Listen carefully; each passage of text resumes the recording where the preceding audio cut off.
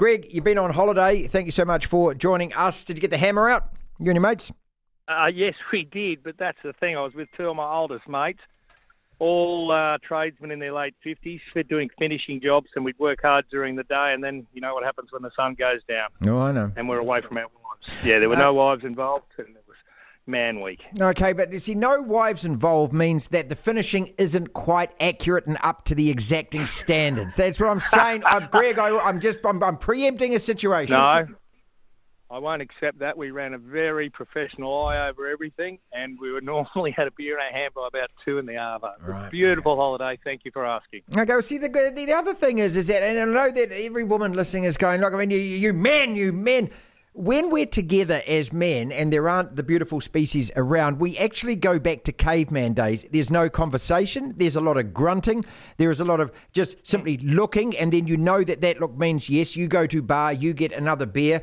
There seems to be a lot less stress involved with life. Can I say that? Yeah. Yes, but for the that is so true. But the future of human race, it's amazing the ESP we have. We just one little glance and a beer comes back from the esky, and you go, look at the sea, look at the fish scene. But for the future of the human race, we need to get on with women, and until they can find that, well, they can get that sperm extractor, and I guess, and they won't need us anymore, and they'll have robots to build things. I don't know what do they. We're just grateful to have them talk to us, really. Well, look, absolutely, mate. I mean, the thing is, because we haven't evolved, and I know that we're constantly disappointing, but surely they get used to this over their lifetimes. Oh, yeah, we just become habitual. And they go, oh, that's right, he's still here. And that's okay. That's my Mrs. Marto got a surprise. She went, I thought you may have left me. You'll come back. That was when I arrived home yesterday. So, and that's nice. Yeah. You feel wanted. The other thing is that when you get so what did you talk about? I don't know. Maybe we didn't talk. Oh. What do you mean you didn't talk? Because if women get together in a group, mate, that's just incessant, and all they do is talk about us. Well, we don't talk about you. We talk about dumb stuff. Well, irrelevant stuff. Mrs. Marto, now these are two of my older friends, who non-rugby friends, okay? Cole and Shorey. Well, I've been working with them on building sites for years and years and years. We know each other. So Mrs. Marto said, how's Cole's wife? I don't know. I can't even remember her name. So she's going, no, she had a few problems with breast cancer. Did she? I didn't know that. I should ask him next time. Yes. But we don't, because we're not interested. We are kind of interested, but we haven't got time. We've got other things to talk That's it. Like football. And fish. And, and beer. All right, let's talk about that football then, because tomorrow night, it's all on at Eden Park. I love the fact that Dave Rennie came out at his presser yesterday and he said, look, we're over this. And then he went on to moan about it and say that World Rugby was... I mean, for God's sake, when you say you're over it, that means you put a full stop after it, mate. Yeah, but for someone like me, I hadn't read the papers until yesterday, so I didn't realise that World Rugby agreed that it was the incorrect decision. So, therefore, we won. Yeah, you won. Last week. Yeah. Having said that, though, I feel a lot better. I still would like to see some actual evidence of transcript, email or text message from... Because when you say World Rugby, who exactly is that, Dave? Who were you speaking to and exactly what did they say? World Rugby have never, ever said the word wrong in their lives, and let alone with saying we were wrong in front of it. So I'm still a bit suspicious. You're a stickler for detail. I am. Well, listen, what about the haka? Has that been making news? Yeah. Rico getting up. Did you see what Dave Rennie said about accepting the challenge? I suppose you've already talked about it on your show, but we usually stand there and we just wear it and all the rest of it. In the old days, before World Rugby said you're not allowed to get within the 10 metres, we once tried to walk at you guys. Yeah. Sam Scott Young was throwing kisses, and I was telling him, no, don't do that anymore. You'll annoy them. But we can't just stand there. I thought the boomerang, when I saw that, I just went, that is incredible. We are harnessing some force and then moving at you. Yeah. Isn't that what, when you play Fiji and the sipper towel comes out, like, what do? Do you complain to them? Oh, that's not fair. You got a haka too.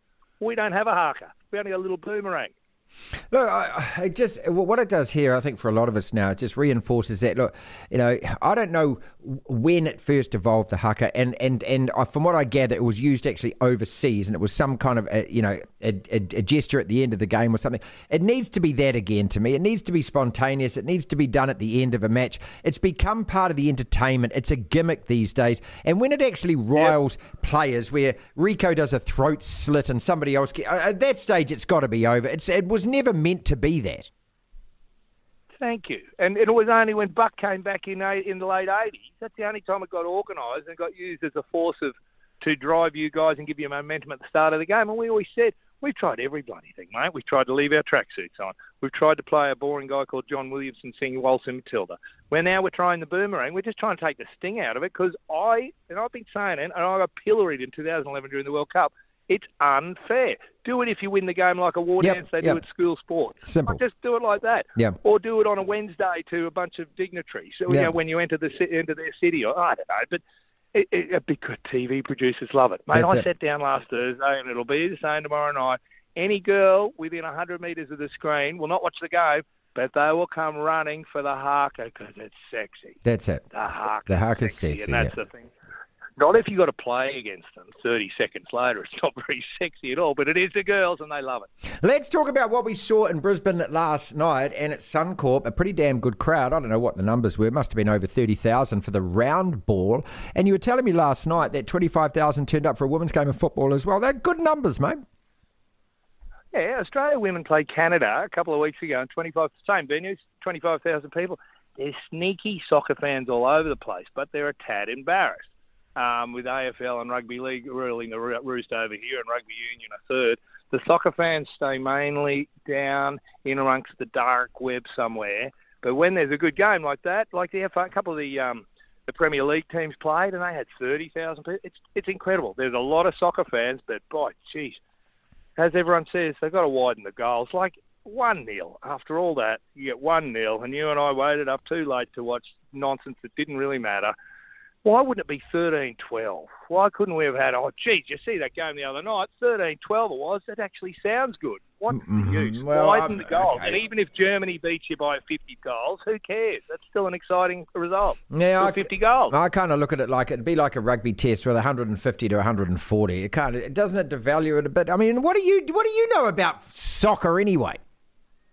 Nothing, but you asked me. Okay, good point. All right, the NRL this weekend then, up the road, the Cowboys, who I know that all Brisbane fans have jumped on board. Well, not all of them, I suppose, because some of you are still bitter about the fact that Ben Hunt dropped the ball in front of the post and cost you a grand final. I can't believe a Kiwi remembers that. Yeah, I do, mate. Fabulous, thank you. Yeah. I'll never forget it. But I do work with the wife of a player who was on the field that day, and he'll never let it go. Anyway. Yes, I've got my Cowboys shorts on today, so I'm right in line behind them.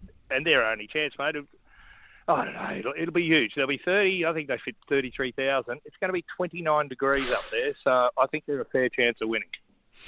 All right, then. So what are the plans for the week? You back at work on Monday? Yes, I am. 1 week's not enough, is it? No, it's not enough. We've got a public holiday. You see, we got our Queenie Day on Monday, so I know that you had yours on Thursday or something, didn't you? But we got our Queenie Day. We had ours yesterday, and I'll tell you, that's not fair, having Queenie Day on a day I was already on holidays. I want to... Are you allowed to take the Queenie Day and transfer it to next week when I'm supposed to be back? Yeah, it's okay, sure. Thank you. Yeah. Do you know, in Melbourne, then what's happening here in Brisbane, just driving around this morning, a lot of people haven't gone to work today, because they've decided to take Queen Easter. They've turned it into a 4-day extravaganza of football. Yep. Okay, I like that. It's very true. I bet you there's a lot of people over your way doing the same thing today, going, see you later, 4 days. Might as well move into Eden Park. There's no one listening. I got a test tomorrow, mate. Then the All Whites play the Socceroos. Be going to both of these games. So let's just finally, how significant is it? You know, if the Wallabies win at Eden Park, first time since '86, not the Bledisloe, but is it still worth it, and it would still be one hell of an achievement in your eyes? Oh, God, yeah, mate. You think about last week, that busted the aura. We know we're as good as you now because that was a crap team we put on the field. We had 8 changes, 32-year-old playmaker hadn't played forever, and he was actually one of our best. So that gave us belief. But you know what happens. We won in Perth. We got thrashed in New Zealand. I think we drew in Sydney one year, got thrashed in New Zealand. We built ourselves up, and then we let ourselves down, and that's the life of an Australian rugby fan. So I don't expect to win. I expect to go really, really poorly, and hopefully something good will happen.